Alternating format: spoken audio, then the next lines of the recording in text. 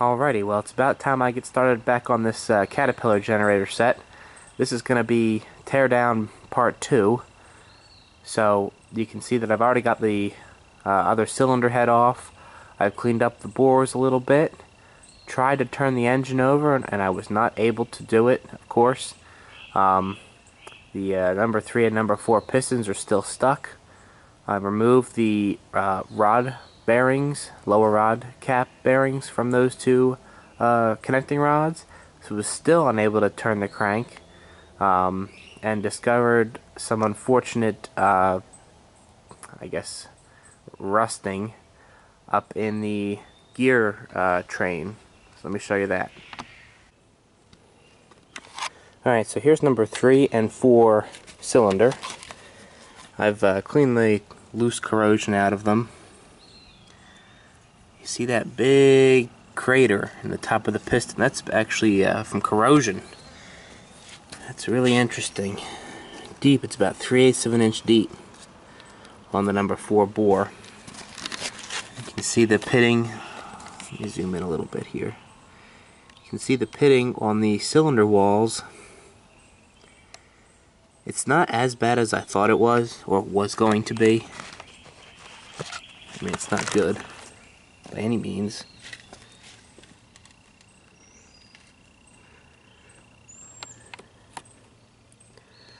And the pitting on the crown of the piston. So that's the number 4 cylinder. First one I took the head off of. This is the number 3. The number 3 cylinder is in much better condition than the 4th. The number 3, from at this point, looks like it could be reused. Now, I don't know what the sleeve looks like down around the piston. It could be heavily corroded down there.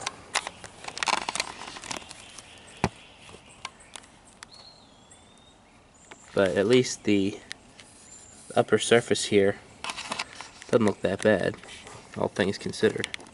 The crown of the piston is also not anywhere near as badly pitted.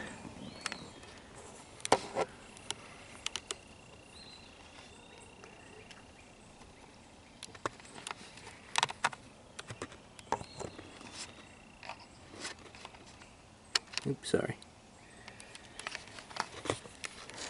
And of course, number 2 and number 1 are just fine. Now, like I said, I was not able to get any of these two pistons to budge going down. So what I wanted to do was, I pulled the lower rod caps, and I was going to swing the crankshaft out of the way so that I could get something underneath the connecting rods, maybe a small porta-power jack, and push the pistons up, try going up a little bit. And I was not able to rotate the crank even with the rod caps off. So I did a little bit of searching around, a little bit of thinking on what could be holding it up. And luckily there's an inspection cover here over the water pump. And you can see within there, I hope you can, the gear train is rusted up pretty bad. See pitting on the drive gear for the water pump. So timing cover's got to come off. Hopefully the damage, the rusting is localized in this area to the water pump idler gear, which is this one, and then the actual water pump drive gear. I don't know. We won't know until we get it all apart. So today we're going to pull the radiator and pull the front cover. Alright? I'm going to fabricate up some lifting brackets to hoist this radiator out of the way. There's a nice 4-bolt pattern here and one on the other side. I'll just make a piece of plate steel with an eye in the top for a shackle, and should be able to lift this radiator out no problem. Alright, we're back. I got the fan guard removed and made myself 2 lifting eyes here, one on each side. They're just 1/4 inch by 3 inch plate. The radiator is actually loose right now. I took off the 8 bolts from the bottom down here, So I'm going to set you guys on the tripod. Go ahead and lift this thing off. Alrighty.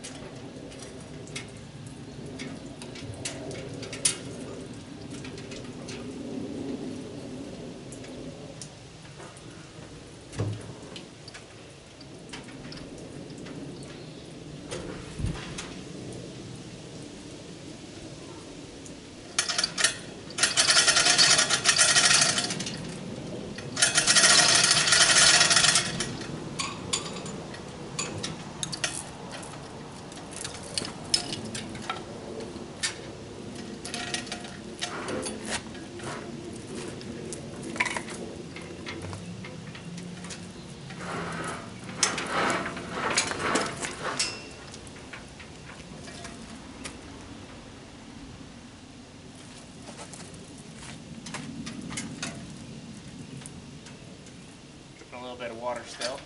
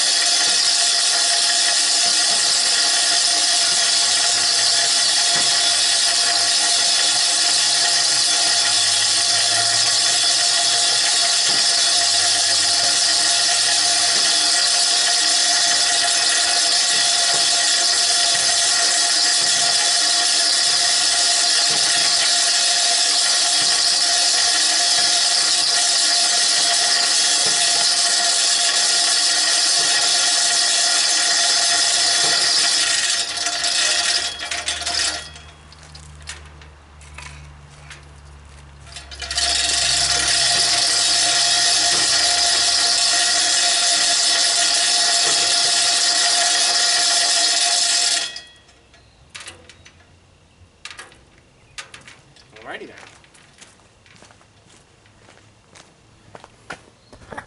Also, before anybody says anything, I know the chain hoist is not supposed to freewheel like that. That's a Chinese chain hoist, I'm ashamed to say, and after about a year, the little friction brake in there pretty much gave out, so just gotta be careful using it.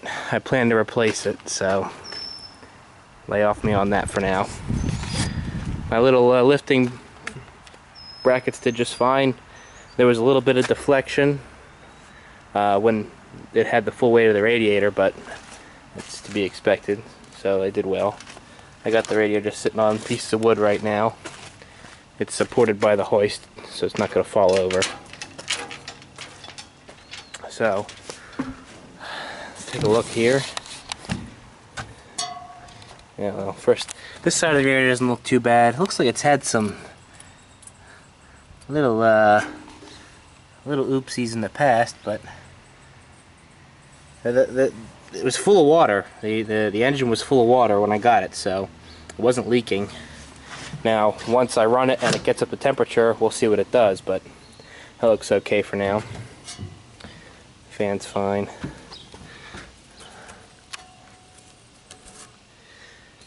Alrighty. Jesus. That gear is kind of strange. I wonder what the purpose of that was, or is.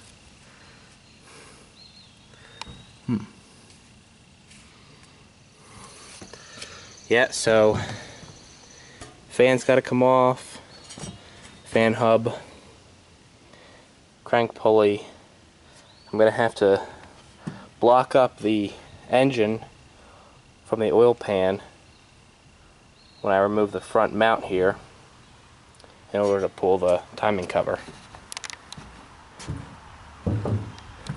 Looks like another inspection plate here. I'm going to go ahead and pull this plate off first. I'll loosen the fan so I can move it out of the way. Pull that plate off and see what it looks like under there.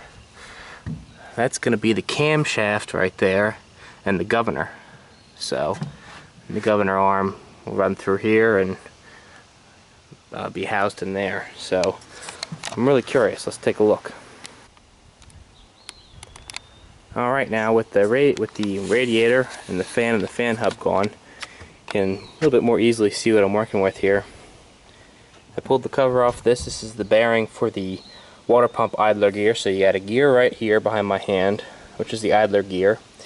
You got the water pump gear here, camshaft gear right here, the crankshaft gear, and then over back behind here, driven off of another gear on the same shaft as the camshaft. You got the large gear and then a small gear which drives the injection pump.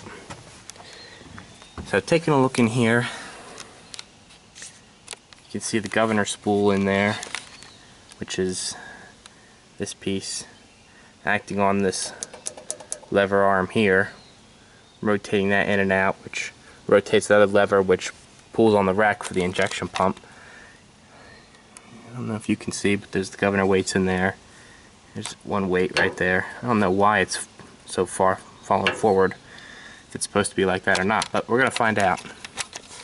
So next step is to pull off this crankshaft pulley and then block up the oil pan from down below. Cast iron oil pan will hold the weight. That's actually, following the Caterpillar service manual. That's the procedure. Block it up and set the engine right on the oil pan. They also, one part of the procedure for removal of this cover is to remove all the oil pan bolts, or most all of them, and actually place shims between the oil pan and the block, shim it up a little bit, to help the front cover clear the two dowel pins. There's one here and there's one on the other side, just to allow a gap here so you can slide the cover off. I'm going to see if I can get the cover off without doing that. Just got to remove the lower bolts for the front cover, and I think that, I don't know, I'll have to see how thick that gasket is. I might be able to just slide that cover off. If it destroys the lower gasket, not that big of a deal. I can reseal that up without too much difficulty, but I don't want to, well, I prefer not to have to pull all the oil pan bolts. So, let me get to it. Okay, well, I've got the front pulley and the hub off of the crankshaft here. It's pretty straightforward. First pulley comes off. Then the center bolt in here is actually a left-hand thread. You pop that out. Then this large nut here, hollow nut, somebody's been working on this in the past. Big pipe wrench gouges all over it, and the thread's galled pretty badly on the way out, so that's kind of a problem. Now, the threads inside the crankshaft don't look that bad, really. I could run a tap through there, clean them up, and they'd be fine. This here, I'm already thinking that I could weld that, the whole thing, just build it up with weld, and then chuck this in the lathe, and if I get it, this is a machine surface here, if I get the indicator on it straight so it's not wobbling, I could recut those threads after I built it up. So we'll do that repair. You'll definitely see that. And then last is the hub, the pulley hub itself. I don't know what this gear is for. Some application other than what this engine is being used for wasn't used. It's a tapered fit on the crankshaft, and to my surprise, with just a small puller, it pretty much hopped right off the shaft. Now, of course, there's some rust on the taper there, so it wasn't seating as effectively as it could be, so that probably helped me out a lot. Speaking of pullers, yeah, I just used this little puller here, this little 3-jaw, and I really like these Posi-Lock pullers. Probably the best 3-jaw puller you can buy in the sizes that are available. So, all right. So the next step is either pull the water pump off or block the oil pan up, lift the engine a tad, and, well, first unbolt the front engine mount here, lift it up, pull the front engine mount right off, pull the water pump, and then we're ready to lift the front cover. So, stand by. Alright, the front engine mount has been removed. The engine's now sitting up on blocks underneath there, bracing up the oil pan. Taking that mount off was no easy task. Between lifting the engine up and getting the blocks under there and getting the mount off itself was a little bit difficult. I tried to pull the water pump first. Got a little gap here. Remove the bolts from the plate here. Remove the one of the bypass pipe, and unbolted the return. Well, this is actually the bypass right here. But anyway, I can't get the water pump to work its way out.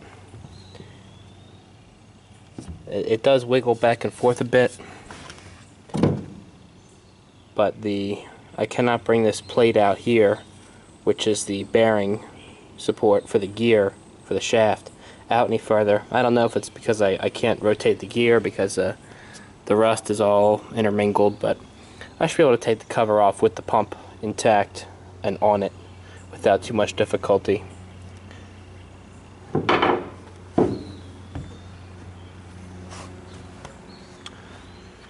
Before lifting the engine, well, this end of the engine up a little bit to get the blocks underneath, I loosened these 3 nuts here and the 3 on the opposite side to allow the just a little bit of movement so that the engine could tilt up a little bit. I also pulled the cover off for the coupling for the generator. I wasn't sure what type of coupling was used, and it ends up it's this flexible material, this I don't know what you call it, almost belting. It's like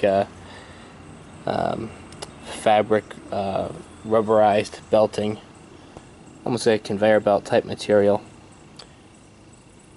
And figured that would allow me enough flex so that when I tilted the engine forward, I wasn't putting a lot of strain on the generator shaft and on the bearing. So I only had to raise the generator about less than 1/4 inch, maybe about 1/8 of an inch at the front, so that I could work the front motor mount off.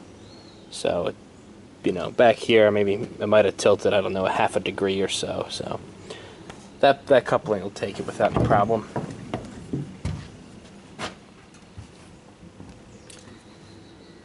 If that doesn't look like something out of the 1930s, I don't know what does. Looks like it's got a little issue going on here. Big chunk of that fabric's missing down there. Yeah, you can see the pin versus up here. You cannot. Just starting to deteriorate. Probably be okay to run just for show purposes, but I wouldn't want to carry a heavy load with it. Don't want to damage that generator. Alrighty, let's see about getting that front cover off.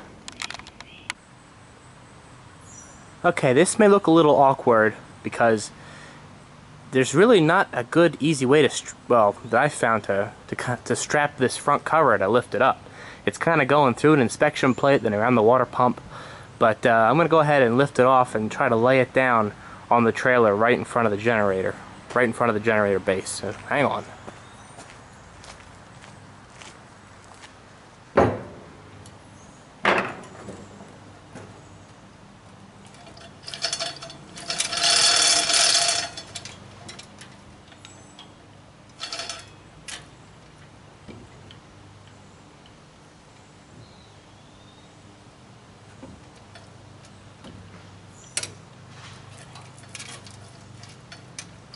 it's free and it's just kind of floating there at the moment. So let's see.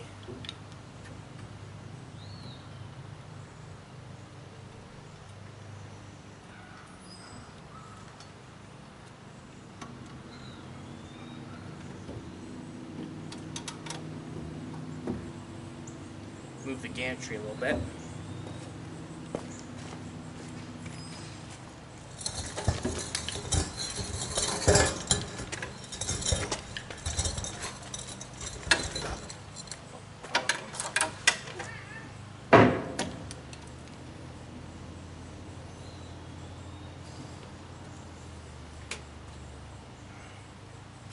It's actually hanging pretty level. I'm surprised.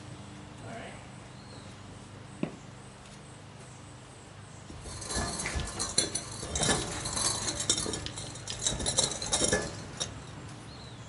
That should do.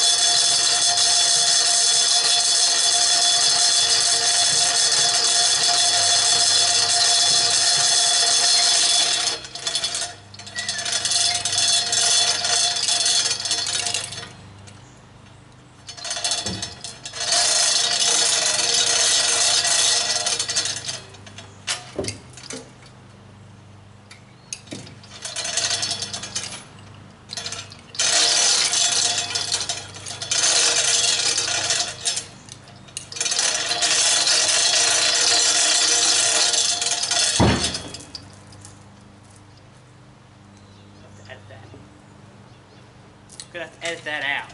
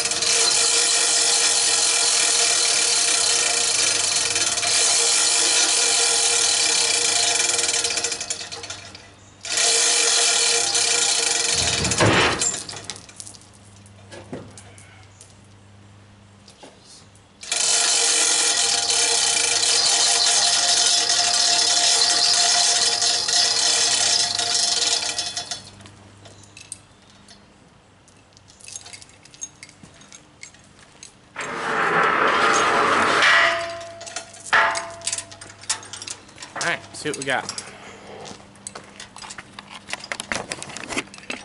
I really couldn't even see any of that. Alrighty. Getting sick of hopping up on this trailer. Alright, so.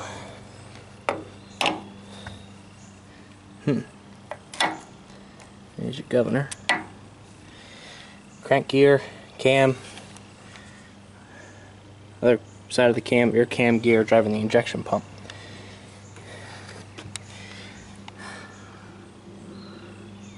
Where's my little pick at? I'm not too concerned about where the rust chips go, because at this point everything's got to get cleaned, so it's not really all that big of a deal, is it?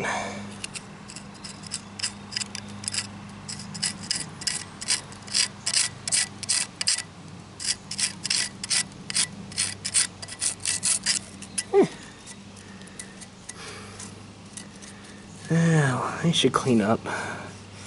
They're not going to be perfect, that's for sure.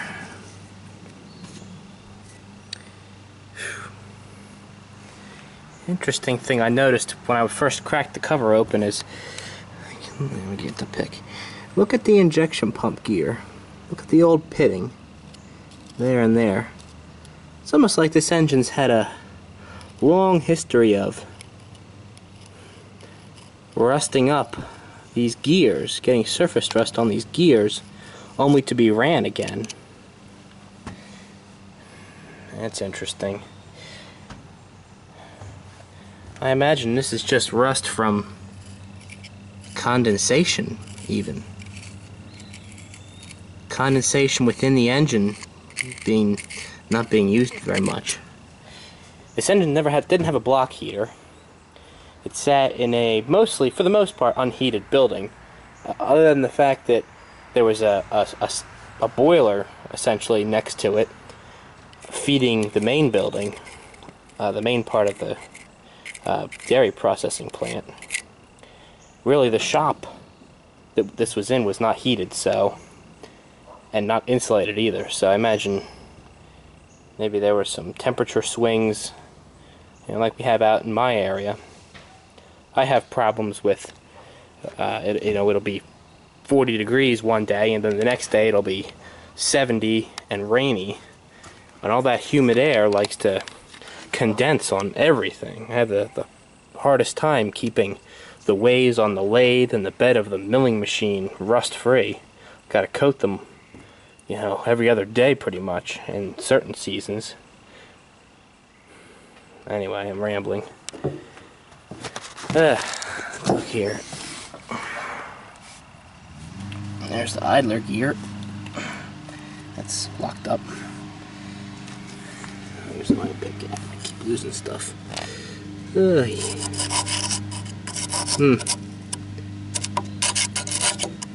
something. Look at that. Same tooth. Sludgy and oily there. Rusty. I tell you, if I work in the generator industry, standby power generation, commercial stuff, heavy duty generators, and if there was ever a picture of a generator showed to a customer with what happens if your unit's either not being exercised regularly or not on the block heater, this is it right here. I tell you.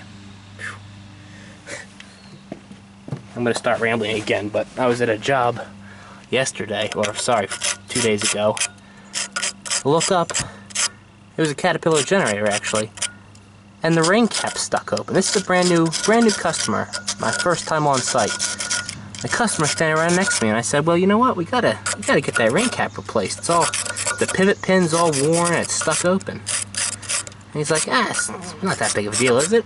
I'm like, "Why don't you check out this video I have of this Caterpillar generator with 2 rusted up cylinders because the damn rain cap stuck open." And then you'll see how important it is. Alright, hang on. Alright, now I've been curious as heck to see if pulling that cover off and getting that rusted up water pump gear and idler gear off will let me spin this crankshaft. And I'm about to find out.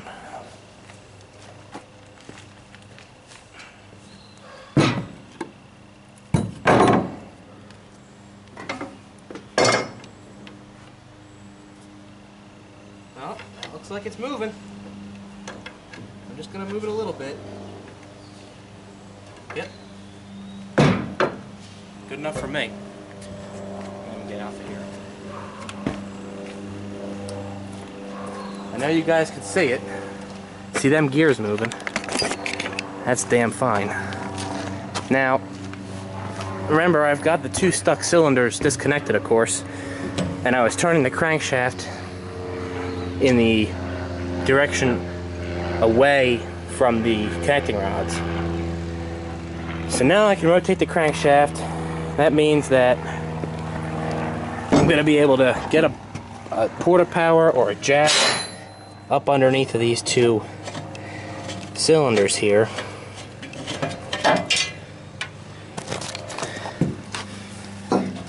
And try to push the pistons up and out in the direction they should go. You can hear a loud bang in a minute while I take this cover off. Well, maybe not. Let me zoom out. There we go.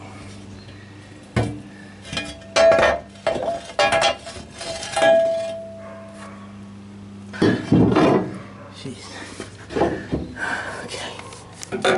Yep. Matter of fact, that bearing shell must come out of there. See, I got the cap off of that one. So it's definitely moved. So now I'll swing the crank down, block it up on the crank, I'm thinking. Get one of those little, like, 2-inch porta power jacks. Stick it under there and put a little bit of direct upward force on the pistons.